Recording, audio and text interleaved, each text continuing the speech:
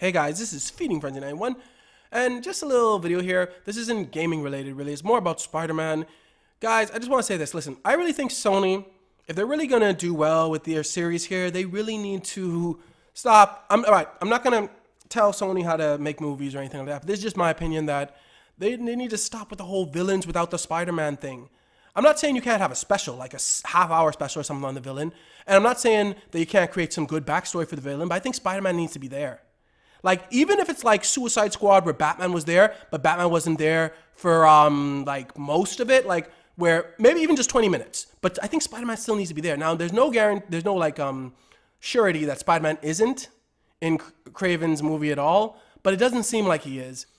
See, guys, in my opinion, it just feels like Sony is still trying to make their own, whatever, I don't know what you want to call it, and since Spider-Man is so, like, into the MCU, they probably just don't want to have him involved right now, at least in the villain things directly. But guys, to me, like, imagine Craven, you get his backstory, but then you also have Spider-Man there. Like, even if Spider-Man isn't a big thing, he's there, and he's like trying to stop Craven, or he's trying to do something. We'll see.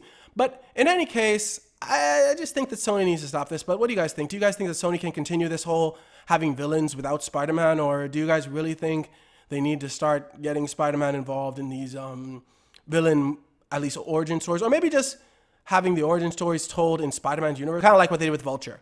Let me know in the comments below. Thanks for watching, like, share, and subscribe, and may God bless you all.